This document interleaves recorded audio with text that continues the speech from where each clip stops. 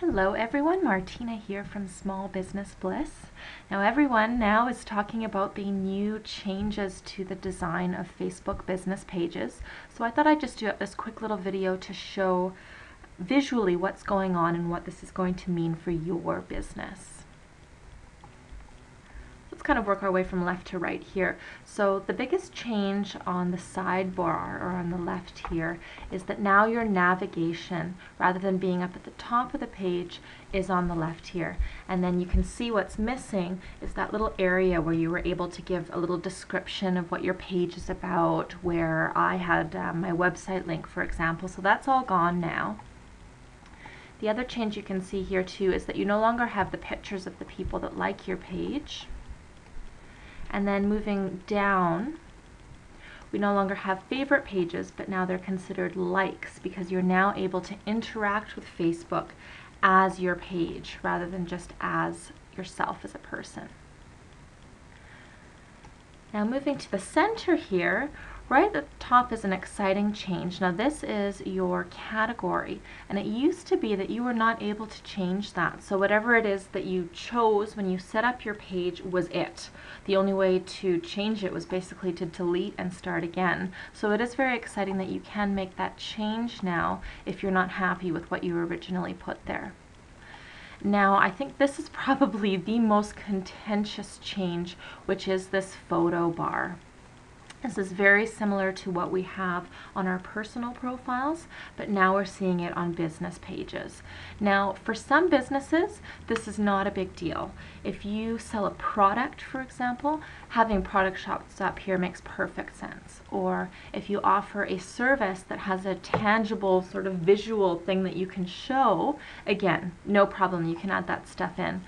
But the issue is for businesses that offer a service that isn't tangible, isn't something that you can show, and I'm the perfect example of that. So for me, it was a little bit of a struggle to figure out what to put up at the top here.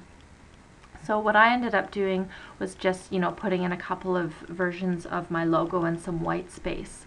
Now, originally, and I spent an embarrassing amount of time trying to figure this out, I wanted to actually get something written here that went in line. I was actually going to put the name of my blog, which is Small Business Bliss. I thought it would be really nice to have, Small Business Bliss. Now, unfortunately, and I don't really know what's going on, but you'll notice if I just kind of move around that those images don't stay in order. They're constantly moving around, so you have to be careful about what you put up there, and unfortunately you cannot put a phrase. Now, I don't remember in my personal profile that those photos would change. I think that they always stay in the same order, so maybe this is something that Facebook will work on and change so that hopefully we can get some phrases up there if we want, or some words. So that's the biggest area that you're going to have to think about.